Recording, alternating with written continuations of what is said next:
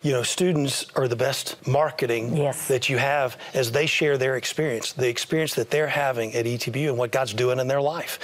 Each of our students are required to, as a part of their commitment to education, is to give an hour a week in service to others. As freshmen, every freshman student serves in the 5 elementary schools in Marshall, Texas. Wow. Fantastic. After school care, reading care, tutorial support, and then from sophomore through senior year, they have to continue to adopt a ministry, a charity, and they give 1 hour a week through the rest of their year. So we're trying to teach them not just what it means to be a servant, we want them to make application of what it means to be a servant leader for Jesus.